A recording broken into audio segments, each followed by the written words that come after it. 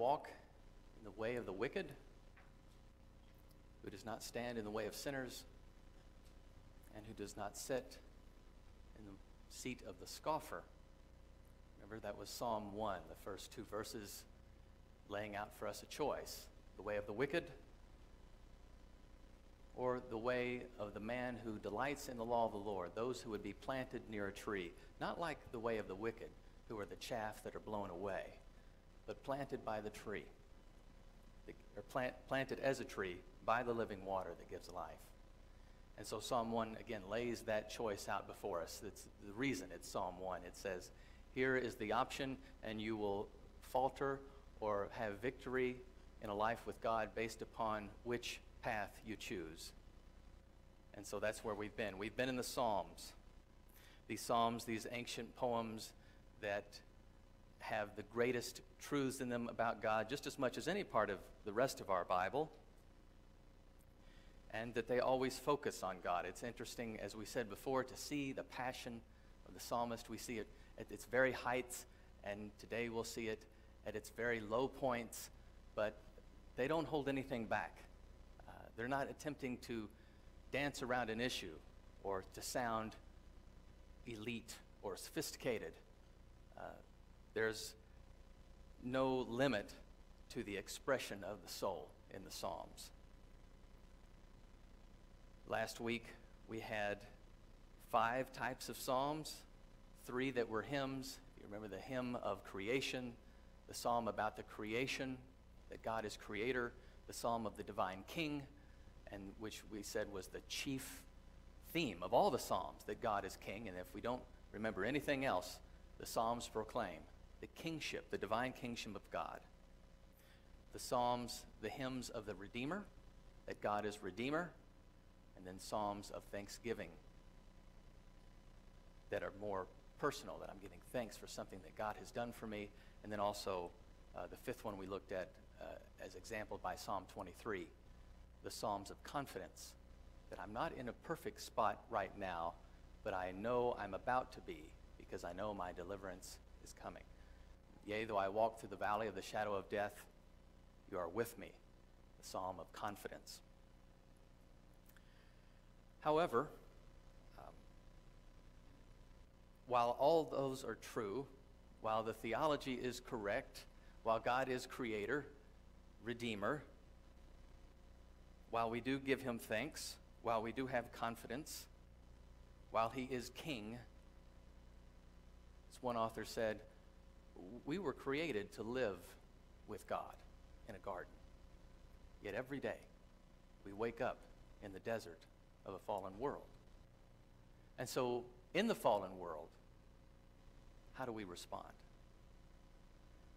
And in there we have our largest body of Psalms, and that is the laments. The laments of the Psalms. And that's where we'll be today, looking at several of the laments. We'll start, for instance, with David.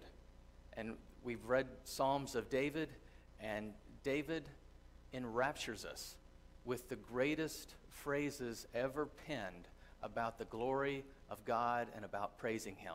No one can take us to the heights of God's kingdom like the pen of David as he's guided by the Spirit. But we may think, well, yeah, of course. He was just the runt of his family, out, forgotten. Remember, his dad didn't even remember he had that son out in the field. If you're the youngest, you may, today if you're the youngest, you're the baby and you're coddled, but not in the ancient world, not when you've got a dozen or so. Oh, he's the one out in the field taking care. And all of a sudden, the great prophet Samuel comes to him and anoints him. He defeats the giant. He becomes king. He defeats the Philistines, the Jebusites. He builds Jerusalem. He creates the great army of God and spreads the territories, and it's a great time. Wouldn't you expect him to have some pretty optimistic poems that he might write? I mean, there's nothing like that on my resume. Killed the giant, conquered the city, became king at a very young age. And so, do these Psalms really speak to us? David, sure, he was one of us back then. But does he still remember what it's like in the day-to-day, well, ironically, we also see some of the most dire laments from the same psalmist. Because while David was the king, David the warrior, David the man after God's own heart, David was also David the adulterer, David the fugitive, David the murderer, David the absentee father. And so, unlike most of us who like to hang somewhere in the middle of life, David was, when he was good, he was really good. And when he was bad, he was really bad. And some of us are in between. But we see these laments from David as well. Psalm 3 is titled The Psalm of David as he fled from his son Absalom. And so we think he can conquer giants, he runs a kingdom, but he can't even keep his own boy in check. And he laments over that. That grieves him. He's supposed to be king, and it's within his own family that turmoil erupts, and he ends up spending a significant amount of his time running for his life from his own son, stemming somewhat from some of his own sins and lack of being involved in his family. But we say, well, sure, David's he stands out, but he's different, right? Because it was the best of times and the worst of times, and I'm somewhere in the middle. But laments aren't just tied to David. Many laments were written by other psalmists. We have a huge number of laments in the Old Testament. The book of Job is primarily a lament. God promises Abraham that he will multiply his descendants all over Canaan. And it seems that from that point on, every woman that his children marries happens to be barren. And so all these women, we have laments, and God grants them children. Even after that, Hannah, the same thing. We have the prophets who lament, kings who lament, priests who lament. We have some in the New Testament. We have an entire book by Jeremiah entitled Lamentations, which is a lament. And so we may think, well, what do we do with all these? How might they apply to us? But we're looking at the Psalms, and roughly 50 of our 150, or 1/3 of the Psalms, are in this category of lament. That's the largest category we have. And so we'll deal with them, and we'll ask the question, how does this speak to me as a New Testament believer? What is all this lamenting business? Is it a Christian thing to do to lament? Or if not, what do we learn from our ancient forebears of faith who have lamented with great passion? As I've looked into these, I found that primarily these laments are, at first I thought, well, maybe they're weaknesses of faith. I want to stay away from lamenting because I'm not affirming the victory I have in Christ, perhaps. However, it looks like, as most of the laments in the Psalms are, they are expressions of faith in a time of trial. And so that's a quick definition of how I might define a lament. It's a different type of expression of faith during a time of trial.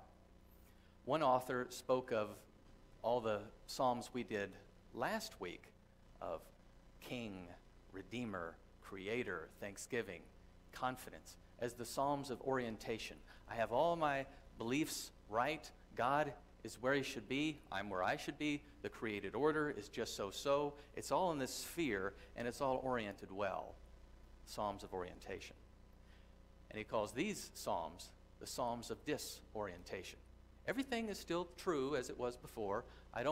My theology or beliefs about God haven't changed. It's simply that I'm in a spot now that's disoriented. I know the promises of God. I know what he offers, but that's not what I'm experiencing at this point. And so the biblical response of faith for our forebears was lament. And so I thought, well, maybe I can start lamenting instead of complaining, right? Or arguing. You know that passage in the New Testament, do everything without arguing or complaining, the most disobeyed passage in my house. And so, well, maybe I can take on the lament and I can have a biblical way to argue and complain. However, it doesn't really work that way, because as I look at what is really something that is lamentable, truly biblically lamentable, it's not the types of things that we typically argue or complain about. Laments are big deals. Okay? They're not inconveniences. It's not being stuck in traffic. It's not even a broken toe. It's not, batteries not included, or slow down loads, or raining on your parade. It's something that is much more severe, and our biblical precedents for laments are things like famine, pestilence, war, disease, sometimes grievous personal sin that has just overwhelmed my soul. And so they're not the small things, but they're big things. So I don't really want to have to lament that often. I don't want something of that magnitude in my life. I'd like to have the high points that David lived, but I really don't want those low points.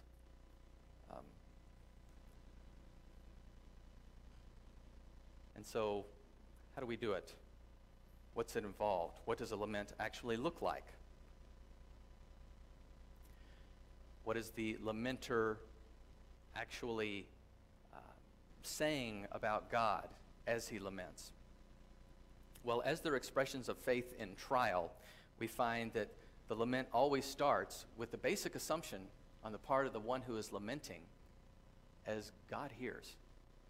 You wouldn't lament if God didn't listen. God is there. I know he's king. I know he's redeemer. I know he's creator. I know he's there, and I know he hears. And so the beginning of a lament in the Psalms is typically assuming that there is a God, he is good, and he listens to the prayers of his people. That's the first affirmation of faith for one that laments.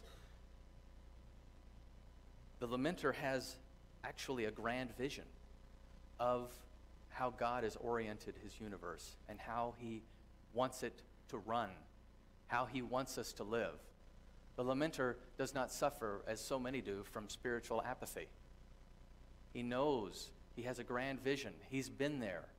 He's seen the glory and the victory of God. He knows the history of God's people and the glory that's associated with seeing God's kingdom reign.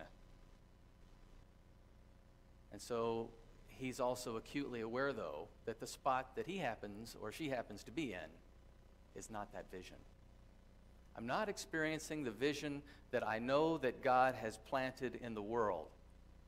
And I want that. I want that vision of God. I want to see the blessing of God. And so I lament. I know God hears. I know who God is. I'm not just a whiner or a complainer. Laments aren't typically done by the people who are evil or just want a better life or just want the easy road. These are people who want all of God, and they're lamenting after that.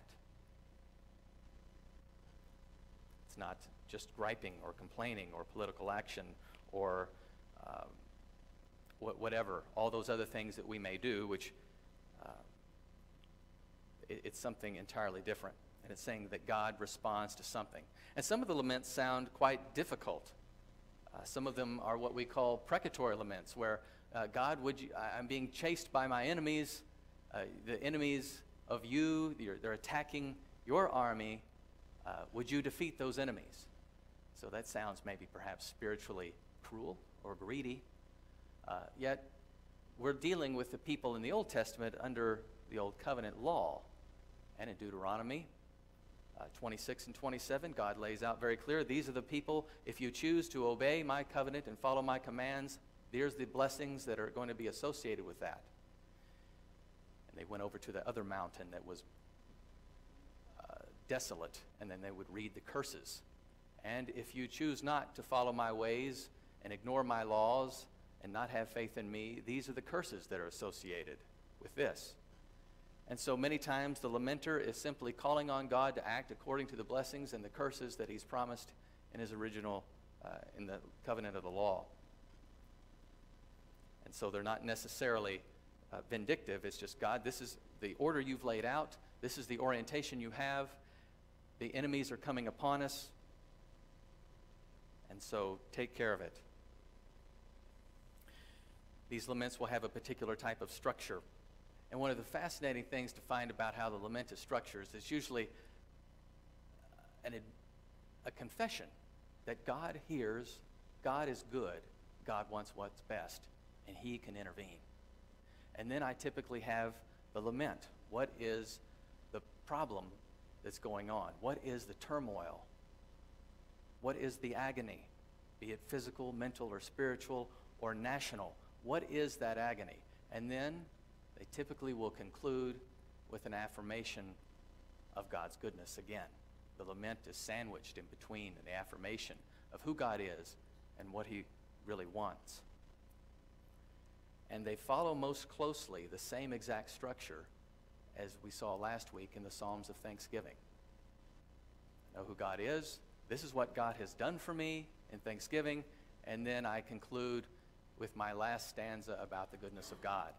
And many believe that many of the Psalms of Thanksgiving that we have in our Bible are answers, responses to the earlier Psalms of lament in which God answered. And so then the psalmist, led by the Spirit, will now write a new psalm. And he can simply replace the lament section in the middle with a thanksgiving section. And sometimes we'll have a psalm of lament and thanksgiving and lament and thanksgiving. And it looks like that's what they're doing. They don't give us the details of exactly everything that's happened, but it looks like many of our psalms of thanksgiving were actually responses to the psalms of laments when God had come through and reoriented the life of the psalmist. With these laments, we have personal laments, and we also have community laments, but they're all used together in worship. And so if you're lamenting something, you might have a diary or a blog or a journal or something, and it's something that's really close, tied to your heart, and it's for your eyes only. You're not going to be sharing, you're not going to be airing your dirty laundry all over or what you're going through, perhaps. It wasn't so with the ancients. They would have that very deep and personal turmoil they would go through spiritually. They would write that down, and then they would use that in public worship, and the Psalms were designed for that. And so Psalm 102 is an example of a very personal diary entry type of suffering. And then down in verse 18 he says, "But this will all be written down for the generations to come." I want everyone to know what I've gone through. Because if God answers my prayer, he doesn't just answer my prayer because I'm an individual. He answers my prayer. He answers my concern as part of the community of God's people. They're all one, just as the church is one. There's something to be learned there, that there wasn't this sense of this is just my private life with God, and then we'll just sing about the good stuff when we get together. There's this sense of sharing everything, because it's a testimony to me to know that God has brought you out of despair. It's testimony to you to know that God has brought me out of despair. So in my deepest, most horrible fear, maybe even faith-testing experiences, those are publicly written down in the Psalms, and we worship, we sing these back and forth as a group, because they're not really seen as individuals. They're seen as the people of God. And so they are written down for us, for all of us. We'll take a look at some of these that are community and personal. And the first one we'll look at is written again for the community by perhaps a group of priests, by the sons of Korah. And that doesn't tell us a whole lot in terms of who that is. But it's a general community lament. And so as I read Psalm 44, you can listen to what does the beginning and the end of the psalm say about God. We'll see the lament in the middle. All we really know historically is that they've lost a battle. We don't know when this was. We have no idea. And in some ways, there's some benefit to not knowing, because we can generalize this and apply it perhaps in different situations. All we know is that this is God's army. They were just defeated, and now they lament. What does it say about God? Psalm 44, "We have heard with our ears, O God. Our fathers have told us the deeds you did in their days, in the days of old. You drove out the nations with your hand. But them, our fathers, you planted. You afflicted the peoples and cast them out. For they did not gain possession of the land by their own sword, nor did their own arm save them. But it was your right hand, your arm, and the light of your countenance, because you favored them.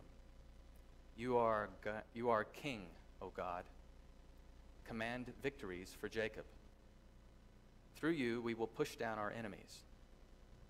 Through your name we will trample those who rise up against us. For I will not trust in my bow, nor shall my sword save me. But you have saved us from our enemies, and have put to shame those who hated us. In God we boast all day long, and praise your name forevermore. But you have cast us off and put us to shame, and you do not go out with our enemies. You make us turn back from the enemy, and those who hate us have taken spoil for themselves. You have given us up like sheep intended for food, and have scattered us among the nations. You sell your people for next to nothing, and are not enriched by selling them. You make us a reproach to our neighbors, a scorn and a derision to those all around us. You make us a byword among the nations, a shaking of the head among the peoples. My dishonor is continually before me, and the shame of my face has covered me. Because of the voice of him who reproaches and reviles, because of the enemy and the avenger. All this has come upon us. But we have not forgotten you, nor have we dealt falsely with your covenant. Our heart has not turned back, nor have our steps departed from your way.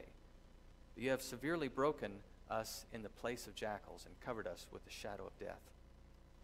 If we have forgotten the name of our God, or stretched out our hands to a foreign God, would not God search this out? For he knows the secrets of the heart. Yet for your sake we are killed all day long. We are accounted as sheep for the slaughter. Awake, why do you sleep, O Lord? Arise, do not cast us off forever. Why do you hide your face and forget our affliction and our oppression? For our soul is bowed down to dust. Our body clings to the ground. Arise for our help and redeem us for your mercy's sake. A defeated army. This isn't you win some, you lose some. This is the Lord's army. The promise of old is that they would take over the land and defeat the peoples. But they haven't. And they recite that history. Again, the Hebrews are defined by their history with God from Moses, Joshua, the giving of the law, the taking of the land. And now things are not going well. But it's not simply a complaint. It's not simply that they're upset that they were outgunned. Everything they say is in the context of the relationship that they have with God.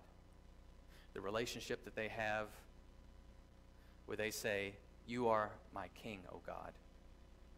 The relationship where God takes care, where God commands. And so they don't get together and come up with a plan for the second attack. They don't raise funds to hire mercenaries for next time. They're not looking for more advanced weaponry. They know as the kingdom of warriors who fight for the name of God that only God is their victory. And so they go nowhere else. And so the lament only goes to God as the only resource for victory. And here they are, defeated. And it's not so much that they actually spend more time talking about the dishonor of God's name because they're God's people than they do actually talking about the military defeat. It's the fact that, as they might remember Psalm 1, these are the wicked who are attacking us. They're supposed to be the chaff blown by the wind. They're the ones who just ran off with all our stuff. They took the spoils of your people. And now they're over there in their temple worshiping their God, saying that their God is stronger than our God. It's that dishonor that's the greatest defeat. And it's out of that defeat that they're attempting to come to grips with how does God now answer? How does God come through? And after the defeat, how do we still go forward? And so they don't try any other thing besides going to God. And they ask God now to act, to intervene. And they don't know why they failed. As far as they know, we've followed your law, we've followed your covenant. But it could be something similar to what happened to Joshua. Right after they defeat Jericho, the next battle at Ai, you remember they're defeated. They're routed. And wait a second, we just conquered the most powerful city on the planet, marching around it. And the walls fell. And now we're defeated by this little group over here the next day. What happened? Well, you remember, Achan had stolen some of the devoted things to God. And Joshua laments, he complains, what happened? He says, no, Israel has sinned. The devoted things must be taken care of before you can now move on into victory. Possibly something like that. Achan, what seemed like one private sin, affected the whole community, just as these laments affected the whole community. Whether you were a warrior or not, you would sing this lament and you would wait upon God to come through. And so they bow down to God, waiting for him to come back. And they defend God. They say, even in their defeat, the lesson of the lament is, in their defeat, they still claim, you are my king, not my defeated king, not we're going to fire our generals and maybe get a new set of recruits. You're the king, with you is victory. And so out of that expression of faith comes the lament for the community, that they would all sing. And if they lost another battle, they would perhaps re-sing this together as a community, searching for God amidst the turmoil. This expression of still, we know God is not weak. We know he will come through. We're waiting on God, and so we lament.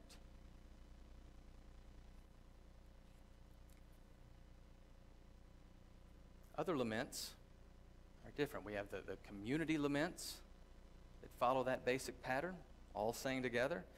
And sometimes I'm not lamenting because the army just routed my army, or because there's famine or pestilence, or I'm being chased, such as David was by Absalom or Saul.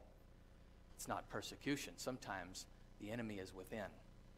The enemy is my own sin, and so we have a group of 7 psalms called the penitential psalms, in which I'm coming to God and I am repenting and dealing with a sense of sin that I simply cannot deal with or overcome. And so our example for that will be Psalm 130, this penitential psalm.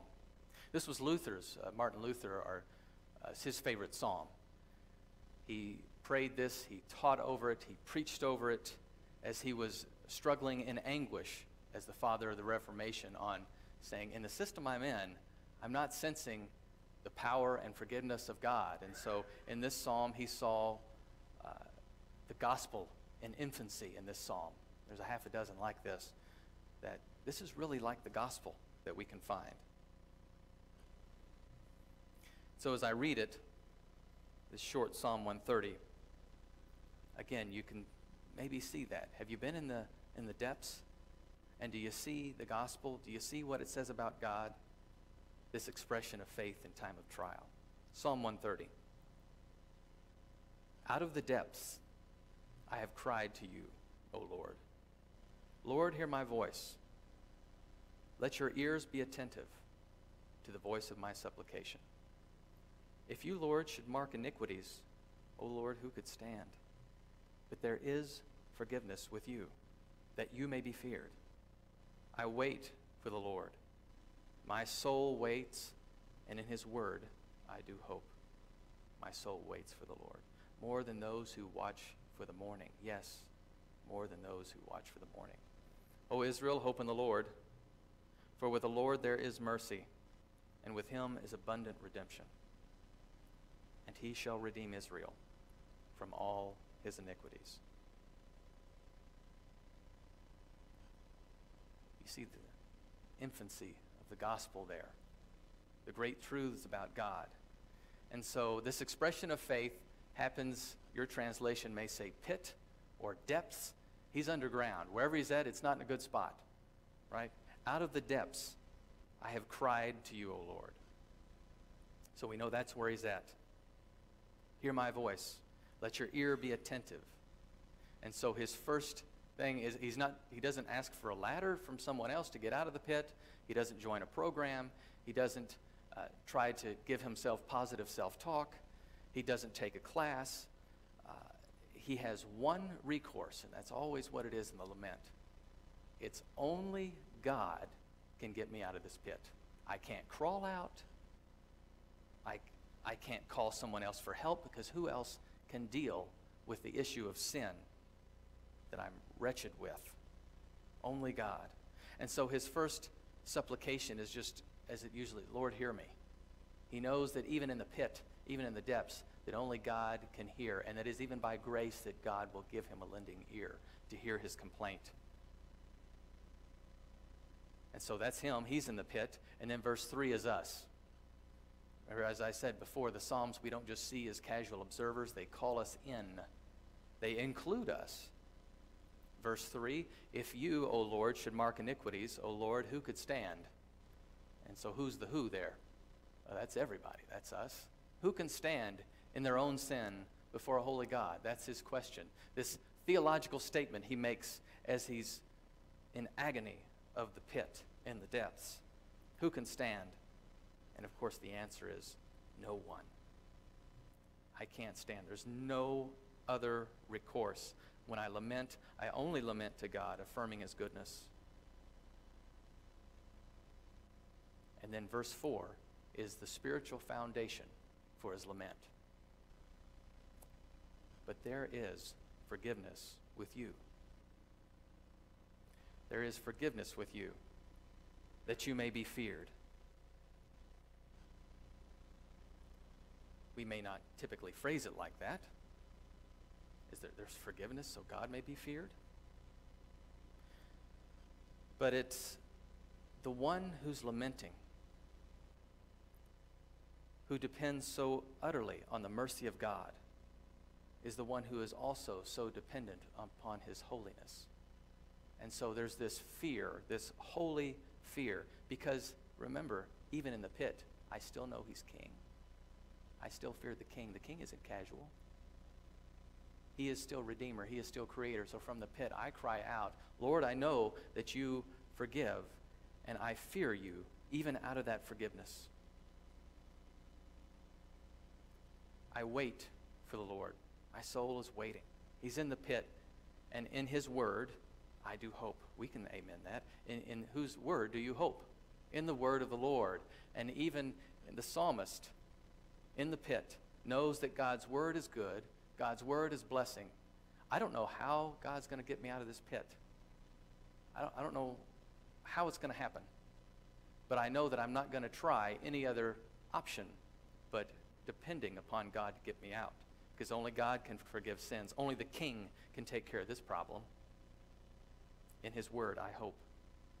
My soul waits for the Lord, more than those who watch in the morning. This was the image. Remember the Psalms, they always give us pictures, not just ideas. And the image is at the front gate of the city, you have the night watchman. Their job is one of the hardest jobs you can imagine. In pitch black, they're supposed to see everything going on. There's no lights. But will the enemy attack at night? And so if your job is the night watchman, your whole job description is to see in the dark, something that no one can do. And so you spend all night just peering eastward for the sun to rise. And then you know your shift is done, the enemy didn't attack. And so just as that night watchman is waiting for the sun to rise, so, Lord, I'm waiting upon you. Now, we can say as a New Testament believer that, where's the assurance here of his forgiveness? It really doesn't tell us. Was he waiting for the next sacrifice for atonement? Was it a prophet that would give him a word? Would God give him a vision or speak to him in some way? We're not really sure. We know we have assurance of our forgiveness, and we took communion to testify to that fact. But this Old Testament saint, he has the ceremonial system, yet he doesn't even mention it here. And many of the laments and other psalms, some will mention, I will make another offering to the Lord. And some say, well, Lord, we know we make our offerings, but you're looking for our heart, for our obedience. And so his assurance will come as he waits upon the Lord. Some way he knows that he will be forgiven because God forgives. And so then verse 7 and 8, as he concludes, he just opens us up for a song to the entire nation now. He's in the pit still, you see. He's still underground. But he'll say, O Israel, hope in the Lord, for with the Lord there is mercy, and with him there is abundant redemption, and he will redeem Israel from all its iniquities. The sufferer, the psalmist in the pit, has now become the evangelist, has now become the missionary to the entire nation of Israel based upon his proclamation, because he knows who God is. His soul is distraught. He is disoriented. He is weighed down with his sin, but he has faith in God. And so he laments out of faith, and he expresses that deep yearning, that waiting for God to forgive. In the same breath, he proclaims God's forgiveness to the nations and saying, only God can do this. This is who we are as a people, Israel. And so what do these laments have for us? I might not have to wait. I have an assurance of my forgiveness, but I don't necessarily always have the victory over the effects of sin. And so today, have you ever felt defeated as a defeated army? You ever felt like you've been in the pit? We could complain, we could gripe, say we deserve better. Or we could proclaim God's goodness, speak to God. Lord, right now it seems that here or over here, defeated, in the pit. Can you still proclaim God's goodness? Can you still be oriented and know the truth? Can you still, from that pit, say, our hope is in the Lord. He is mercy, forgiveness, redemption. That even though I don't feel like I'm part of the kingdom right now, that he is still king. That's the nature of biblical lament, and that's our choice that the psalmist leaves us with. I don't want to pray that you will experience many laments in your life. However, as Jesus promised us suffering in this life, it is sure to come. Can I still affirm who God is? Can I still speak of his greatness from the defeated in the battlefield, from the sin in the pit, from life in the depths? Do I still know that he is king? Let's pray. Lord, you've chosen to teach us by our forefathers not only that life is not always easy, but that we don't always experience the spiritual victory that perhaps we think we should. And we ask that in those times that you will remind us of your great word, that you are king, that we don't give in to walking in the way of the wicked, that we don't give in to complaining or thinking we deserve something better, but that, Lord, from the pits of life, from the depths of despair, being defeated individually or as a group, when the world, when the satanic, when our own flesh gets the best of us, that we can proclaim to the nations that with you there is mercy, for you are the king. So we pray for that in times of distress, in times of deep yearning. We also praise you that we don't wait for our forgiveness.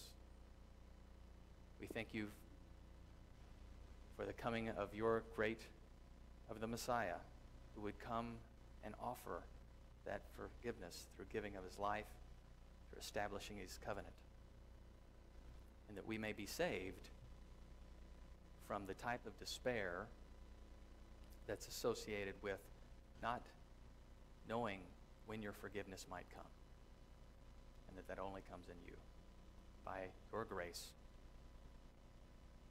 Pray that you'll be with this congregation